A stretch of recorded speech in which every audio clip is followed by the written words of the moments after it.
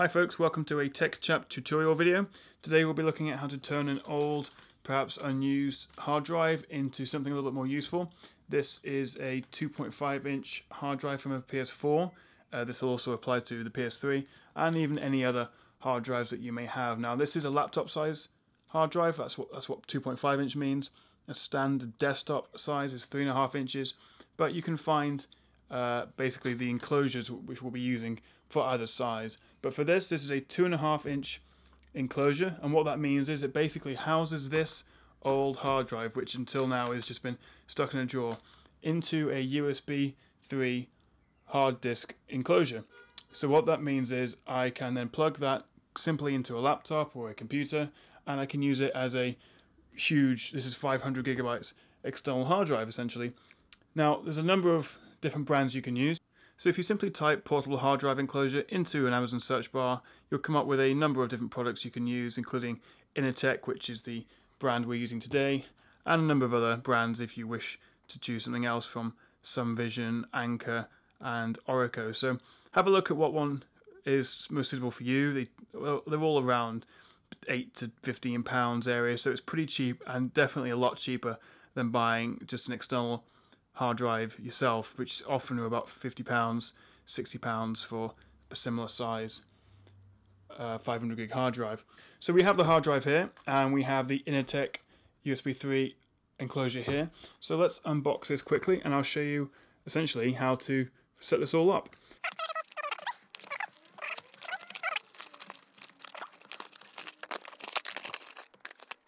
So in the box we have the enclosure itself and a USB 3 cable. So let's open these up. Like so. Now we need to find a way of opening this up. There should be a little gap here. Stick your fingernails in that a little bit. Right, so it's pretty simple. You can see how this is going to work. So let's get the hard drive out. Now it's important to keep hard drives in these anti-static bags if you have them, but don't worry if not, but it's always best to keep that for its integrity. So let's open this up, and I have ground it myself, so I'll be careful not to short it out or anything like that. So let's get this out, and it's a simple case of popping that in here. Now you can see on the top there's a little foam, it's not, yeah, I think it is foam, guard there, and also we've got another one packaged in there. So I think the best idea here would be to, as you can see there's a empty hole for this there, is to unstick this and place that there. And what that will do is make the whole thing a little bit more rugged. It means if you drop it or if it's banged about, then it doesn't immediately all transfer into the hard drive. It gets absorbed by the foam a little bit and is therefore a bit more safe and protects your data a bit better. So now that's in, we simply pick up the hard drive and sticker facing upwards. We slot that in like so. So let's put the top back on.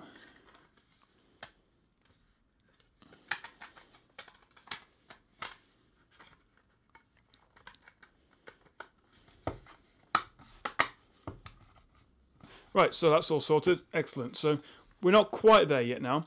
What we need to do is plug this in to the laptop, and this will work with a Mac or Windows laptop or PC. But for this video, I'll be demonstrating with a Mac. So we need to plug it in to the USB port on the Mac. So if we attach one end to the USB port here, and the blue obviously indicates it's USB 3, so this will be really, really fast to transfer your data. Like so, and then we put the other end in to the laptop. I always get that wrong. There we are.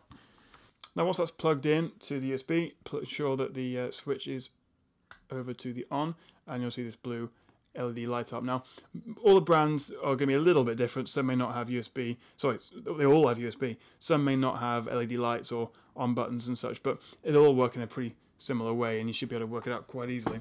So on the laptop you can see that it says the disk inserted was not readable, and basically what that means is we have to format it to be able to be into a FAT32 format, so that computers, Macs and PCs can read it. If we click initialize, which is from the prompt that comes up, you can see here it shows the 500.11 gigabyte Intertech Media device. So that basically means it's already seen that we have the hard drive in here. So to format it, and this will be a little bit different on the PC, but it's the same process. If you go through Erase, and then we need to format this to MS-DOS FAT, so it's readable by most laptops and desktops. I'm just going to you can call this anything you like. I'm going to call it just FAT32 for now, and then erase. So make sure you've already taken off everything you want from this. This is basically to put it into a brand new state where we can use it as a backup drive. No, I don't want to use that. And it's pretty much as simple as that. You can see that this FAT32 device has come up here. That could have been named, old PS4 hard drive or whatever you like to call it. So let's test it straight away. I think we're done now. So if I minimize that, the drive's here. So let's try and put some data on it. So if I drag this photo into it, there we are. So it's a very simple process. Takes a couple of minutes. Hard drive in, connect it up, erase it, partition it, format it in FAT32, and you've got it. And now I have a portable USB 3 external hard drive for about £10, which otherwise would have cost me 5-6 times that. So if you've upgraded your PS4 or PS3 hard drive, or you have an old laptop, or you have an old desktop hard drive, don't throw them away, even if they're a bit old. This is only the 5400 RPM. It's not particularly fast hard drive, but the USB 3 makes the data transfer very, very fast, so they're not useless. Put it into an enclosure for a tenner and get a safe, rugged and useful USB 3 external hard drive out of it. So I hope that's been useful for you guys. It's been a quick tutorial from the Tech Chap. Please check out my other posts and also my other YouTube videos, and if you enjoy my tutorials or reviews, please subscribe. For more, check out techchap.com. Cheers for watching.